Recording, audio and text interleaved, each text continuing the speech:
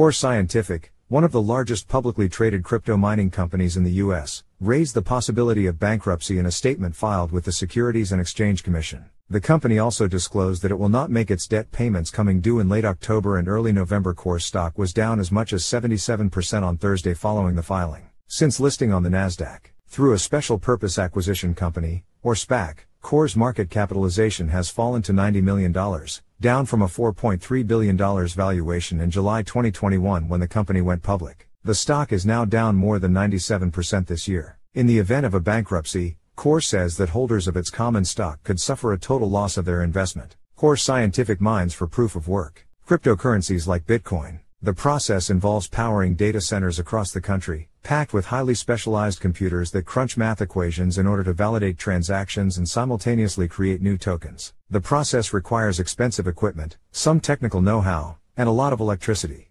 Core, which primarily mints Bitcoin, has seen the price of the token drop from an all-time high above $69,000 in November 2021 to around $20,500. That's 70% loss in value, paired with greater competition among miners and increased energy prices, have compressed its profit margins. The crypto miner said its operating performance and liquidity have been severely impacted by the prolonged decrease in the price of Bitcoin, the increase in electricity costs, as well as the increase in the global Bitcoin network hash rate, a term used to describe the computing power of all miners in the Bitcoin network. The filing also blamed litigation with Celsius Networks LLC and its affiliates for Core's financial struggles. Celsius was once one of the biggest names in the crypto lending space, offering annual returns of nearly 19%, until it filed for bankruptcy this spring. Despite selling nearly all its Bitcoin in June, the company is down to $26.6 million in cash. Though Core self-mines Bitcoin to restock its own coffers, $770,000 worth of Bitcoin on Wednesday, the company still warns it could run out altogether by the end of the year, if not before. The Austin, Texas-based miner, which has operations in North Dakota,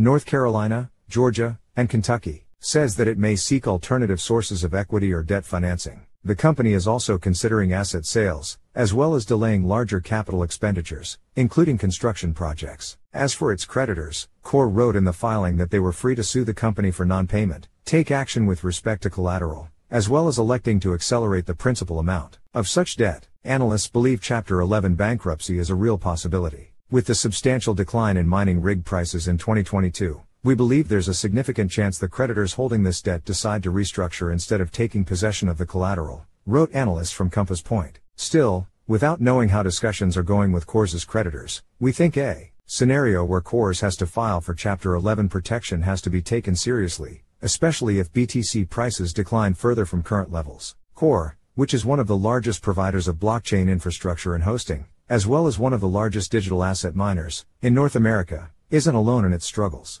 Compute North, which provides hosting services and infrastructure for crypto mining, filed for Chapter 11 bankruptcy in September, and at least one other miner, Marathon Digital Holdings, reported an $80 million exposure to the bankrupt mining firm.